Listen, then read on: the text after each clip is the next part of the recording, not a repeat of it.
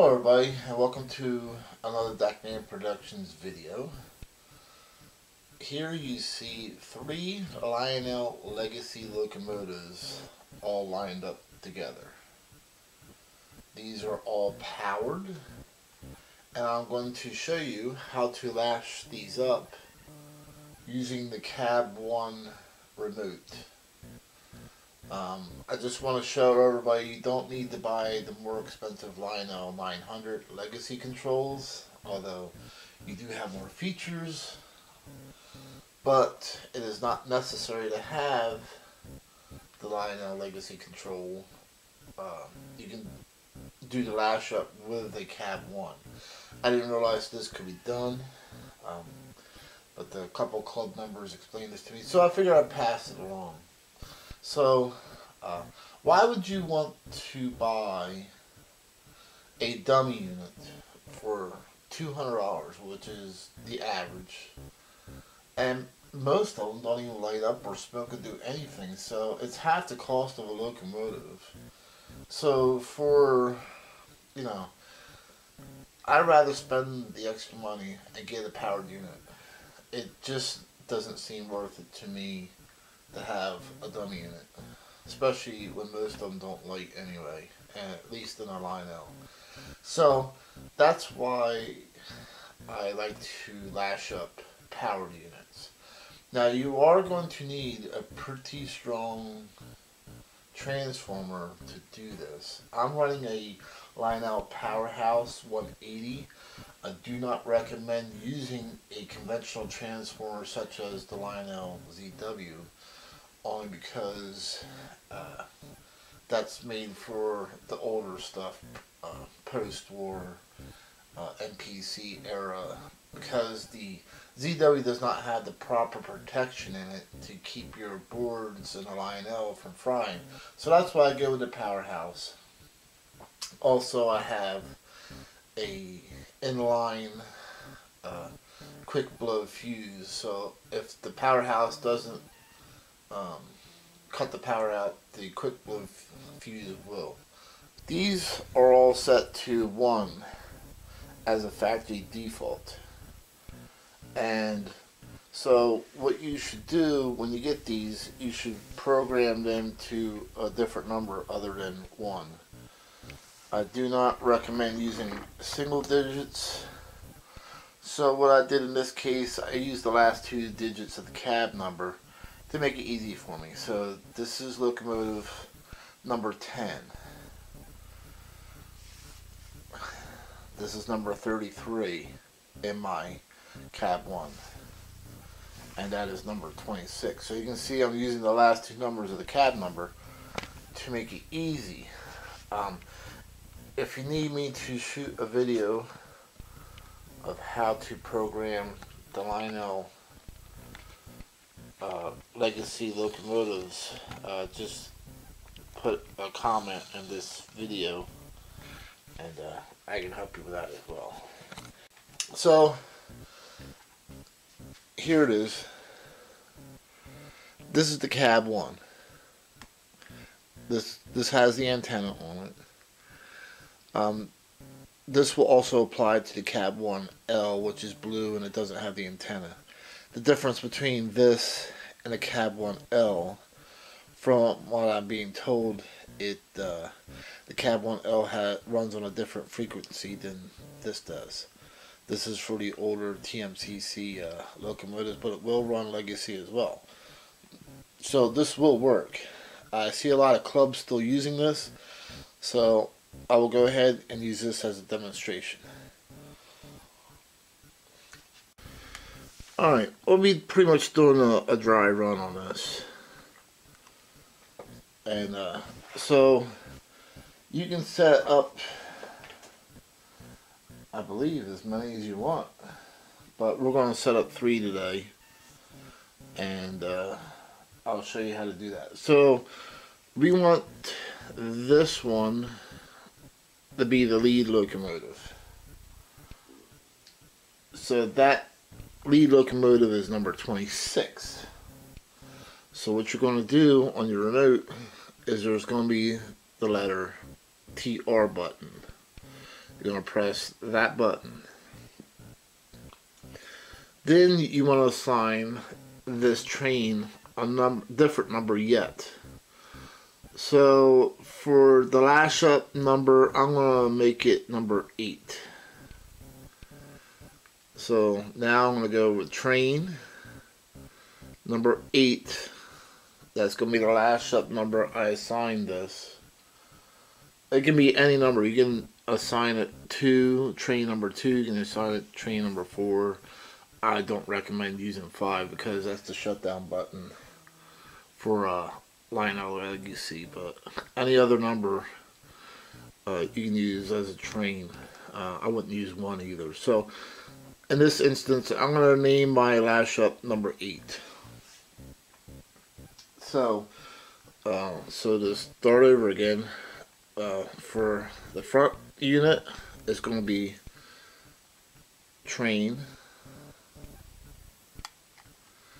and then number 8,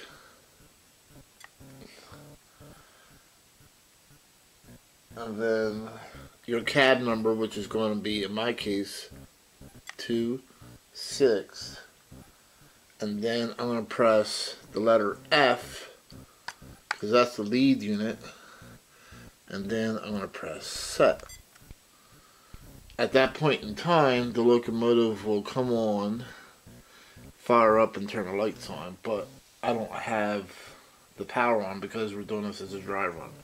So the train, not engine, do not use an engine. Engine is only when you're programming a single unit. You want to use TR for train. So it's going to be train 8, 2, 6, F, set. That's about how fast you want to be. If you're too slow, it won't take and you'll have to do it over again. If you have to do, anytime you have to do a locomotive over again, you'll have to shut the power off to the track and turn it back on again. So that'll be the lead unit. Now the second unit is going to be different. There's going to be one less button you're going to have to hit. So the mid unit is number 33. So that's my cab number that I assigned it. So in this case, we're going to still use train. I named the lash up number 8. And then it's going to be 3, 3. And then it's going to be set. And then that should fire up with the lights on. But again, the track is not powered, so it will not. Alright, so the tricky one is going to be the back locomotive. You'll see it's going the opposite way. I don't like running multiple units in the same direction. This can be done with a cab 1 or cab 1L. It's not a problem. Pay attention to how I'm showing you how to do this, and it'll work just fine. So we're going to use the TR button again, train. Then we're going to go with the train lash up number, which is we assigned it 8. The cab number, which we assigned this last locomotive, which was 10. 1, 0. Then you're going to press the letter R, and then the letter or the button direction, and then you're going to hit set. So let's do this one more time. The cab number is 5510. I assigned this one number 10 in my handset, and then this whole lash up I named number 8. You have to name the you have to give your lash up a number. So in this case it's number 8. So, and I want this to go in the opposite direction of the other 2 locomotives, just like the real thing. So we're going to go with TR button,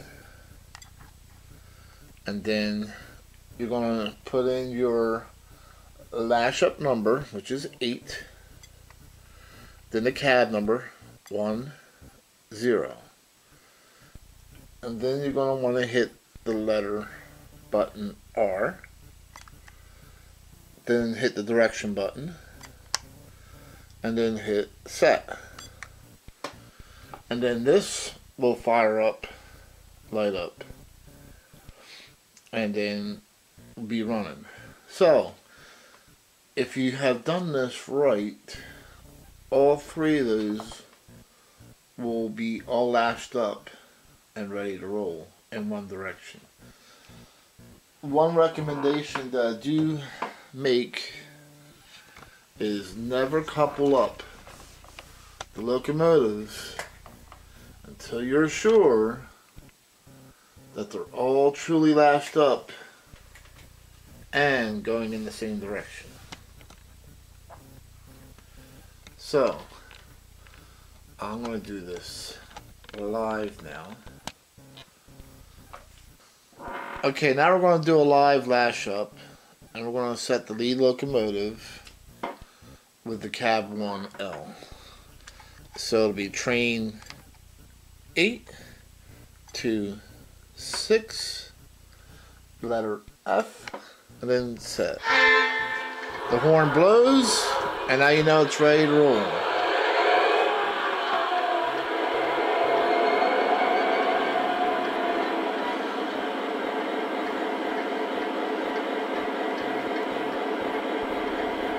Now for the second one.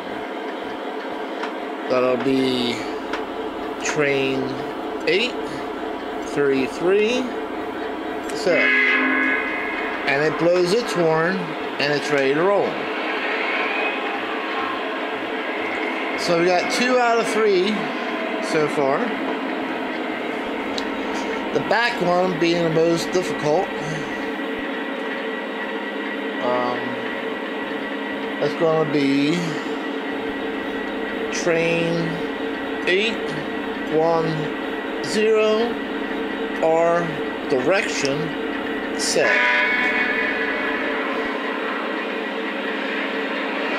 Now that's up and running.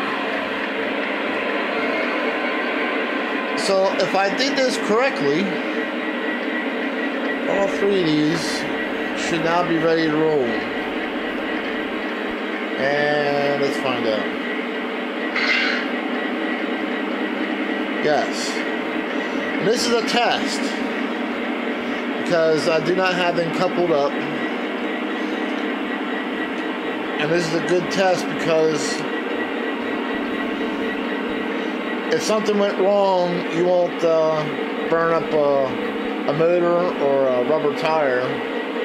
If something is not working correctly or you did something wrong in the lash up. We're going to go ahead and stop it. Change direction.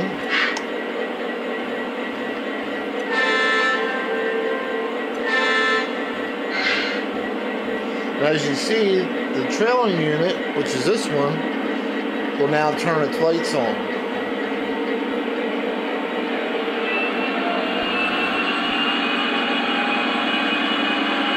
As you can see, the lead unit and the mid unit do not have the headlights on, just like the real thing.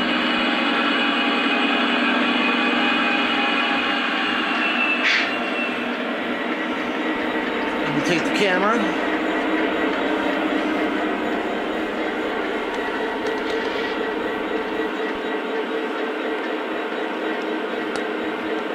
I will change the direction again.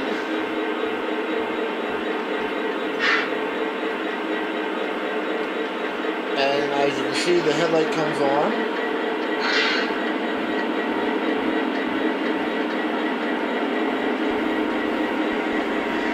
Now this is a test as to how the Lionel Legacy units are all matched. None of them are coupled.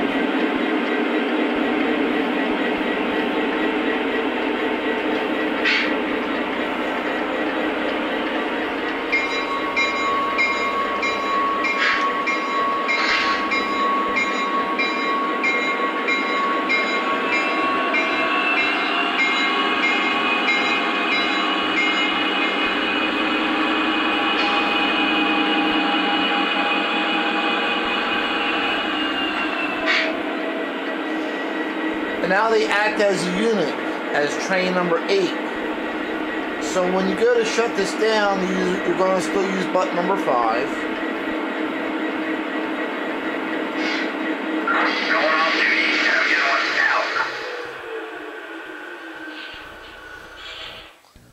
so I just put them off duty. That's aux 5 on the cab 1.